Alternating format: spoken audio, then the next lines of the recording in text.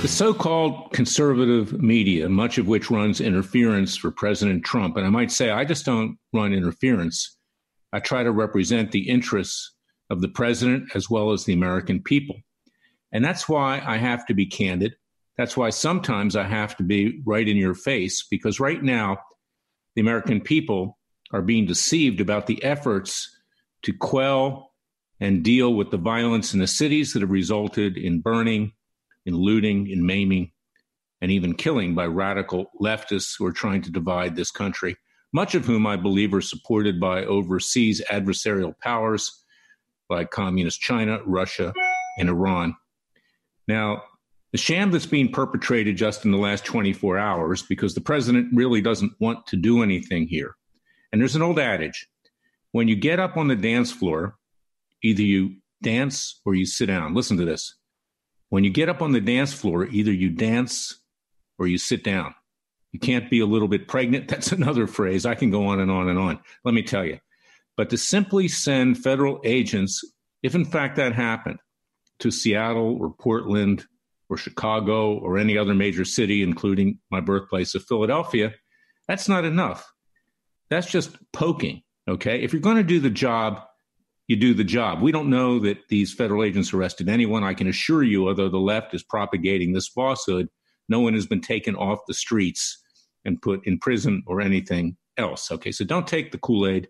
Don't take the Kool-Aid from Hannity. Don't take the Kool-Aid from Rush. And I like Rush, I might add. Rush's IQ is about 70 points higher than Hannity, and we owe him a great debt of gratitude over the years.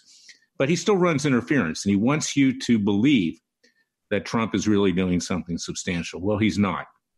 And the president needs to be told by his supporters, people who want him to succeed, like yours truly, that he needs to either, you know what, or get off the pot, okay? Because that's where he is right now, on the pot. And these are people who he has termed domestic terrorists. There are likely some international terrorists mixed in as well, like I said, financed from Iran and Hezbollah and Hamas. These people operate in our country. Ask Ilham Omar, ask Rashida Tlaib. They know who they are because these are their supporters and they support them. So consequently, that's my message for today. And my message for today is go to freedomwatchusa.org and join our Justice League and a subpart of that called the New American Militia, which we just started. It's peaceful and legal. We need to use our Second Amendment rights. We need to get ready for self-defense. These barbarians are not at our gates. They're inside of our gates right now. And that's the problem. And that's the threat. Just a few weeks ago, as I've said before, in the neighborhoods of Beverly Hills, if you can believe that, as I predicted, these animals, and that's the correct word for them, animals, were there with T-shirts advertising Eat the Rich. That means kill the rich. It's not a joke. It's not Jeffrey Dahmer. It's the Bolshevik Revolution all over again. Kill the rich. And it will not be too long till these barbarians' animals will be coming to your hometown, demanding your house, demanding your car, taking everything away from you and your kids, and you'll be fortunate if they don't kill your entire family. And I'm not joking, because we are in a serious revolution. And when you turn on Fox News in particular, all you get is lukewarm pablum, like you're some kind of infant.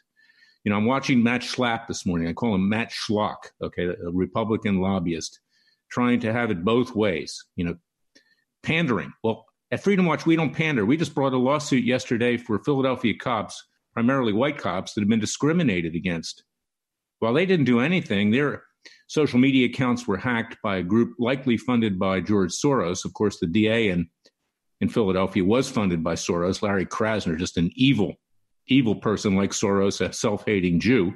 And I'm Jewish myself, so I don't mean that in an anti-Semitic sense, but the Jewish left is a threat, along with radical Muslims, radicals of every variety, blacks, radical feminists, radical atheists.